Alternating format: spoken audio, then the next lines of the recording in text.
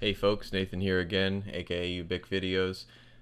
This next tutorial is actually not part of the series, but I still wanted to do it because there's been some people having trouble on the forums and inside of Slack with importing their wallets. There's one way that you may have downloaded your wallet that I didn't really account for, and I assumed that my Ether wallet would work through it and still give you the ability to download the encrypted wallet. But once the wallet has been unencrypted, or if you download the unencrypted private key, unfortunately there does not appear to be a way to re-encrypt that wallet with a passphrase, and that's what leads to this issue. So you may not remember if you downloaded your wallet in encrypted format or not, but we'll get into that, and I should hopefully be able to get rid of these last couple of errors that some folks are having with their wallet imports. So let's dig in. For this one, you actually don't want to have the Gubiq node running because we have to feed it command line parameters. And if the node is running, it's not going to be able to connect to the block database, basically. And so the commands will fail. So I guess to start, I'll show you what you might get on screen if you accidentally do that. So it's gonna tell me to re-encrypt this, and I'll go over these commands. Don't worry. Oh, I can't do that one because the account already exists. Okay, let me do it the other way that I did it here a second ago. Then, no, that's not it. Oh, that's right. So if you get the command wrong, and you accidentally type Gubiq Windows, the name of the Gubiq executable, and then just import, and then like a file name, you'll see the process cannot access the file because it is being used by another process. That's what I was talking about. So this is actually the wrong command. We're going to go over the right one, but if you see this error, it's because you've typed the command incorrectly. So anyway, I will show you guys, if you import your wallet, how this is going to look. So if you do a wallet import from the CoinSwap address website on this View Wallet Info tab, select key store JSON file, your wallet should be in a file similar to this right here. I'm sorry, not like that. Let me go back to downloads. Should be in a file something like this. If it says unencrypted.json at the end, that means that you are going to run into this issue and you are going to need to follow this tutorial. It may not always say that. Obviously, you could have renamed the file. Maybe there's a different way you could have downloaded it from the website where it wouldn't say that. So I'm not going to guarantee that it's always going to say unencrypted.json, but it's a good indicator that you're going to need to follow this tutorial.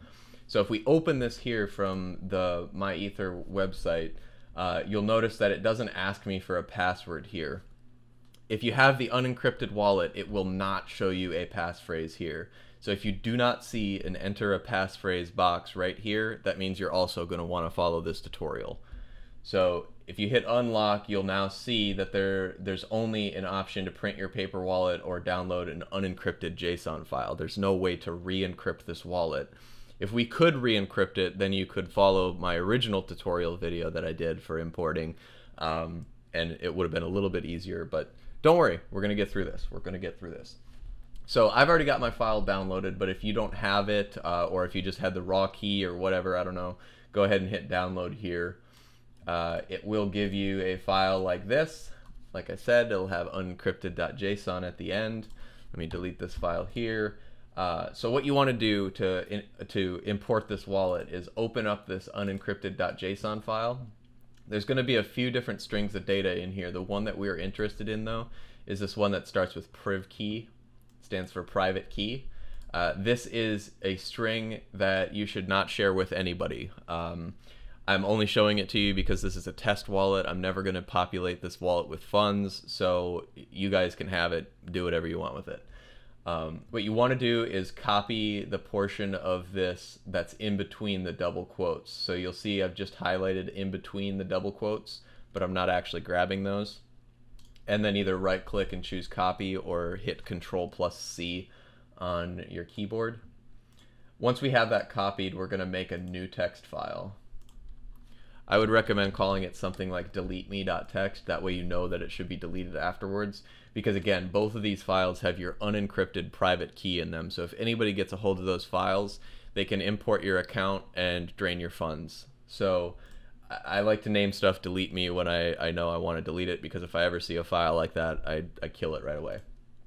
So now that we've got our deleteme.txt file, whoops, didn't save it. There we go. All right, so now that we've got our deleteme.txt file, we want to, like I said, kill the node, and then you're gonna open a command prompt inside of the directory that you've got your wallet file in. I recommend putting that wallet file alongside the Gubiq executable, because it'll make this process easier. So what we do is just hold down Shift, right click, choose Open Command Window here. That pre-opens the command window to the working directory of wherever we did that right click operation from. So from here, all we have to do is start typing the name of the Gubiq executable and then press tab, hit space, now type account space import, and now we just need to feed it the path to the file that we just created, the deleteme.txt. Now, since we're already in the working directory that has both the executable and our text file, we can simply start typing delete me and then hit tab, and it'll auto-complete for us. If delete me were in a different directory, you would have to specify the full path to that file. So I'll show you guys that after I finish the easy way to do it, just in case you wanted to keep it in separate locations or had to. So now this is it. Just hit enter. It's going to tell you that it's going to be locked with a password, and it's going to ask you to type in a password twice. So go ahead and do that. Make sure they match, which I accidentally fat-fingered the second one. My bad. It says the account already exists. So hold on one second. Let me delete that. App data. Dig into here. Delete that. And then let's go back and hit up arrow, which will give us our command back, and then hit enter. Retype the password yet again. And give it a second, and then it spits out the address. And one thing I recommend double checking is if you downloaded the file from my Ether wallet or from the CoinSwap website, it should have the address number at the beginning of it. So double check the last few characters, 117.0F9, 117.0F9. So this is what it said the address was for that private key that we just imported. I just recommend making sure that they match up, even though they should. So now let me show you the slightly harder way to do it, in case you put those in different directories after I told you not to. So let me go back in here and delete that key one more time, and then come back in here and let me move this to like C temp. So, all right, so now what we have to do is go back here to downloads. Since our executable is in the downloads directory and our current working directory is the downloads directory, we can just start typing Gubiq, hit tab, and it'll autocomplete, and then we add the same command, account import. But now we have to give it the full path for our new file.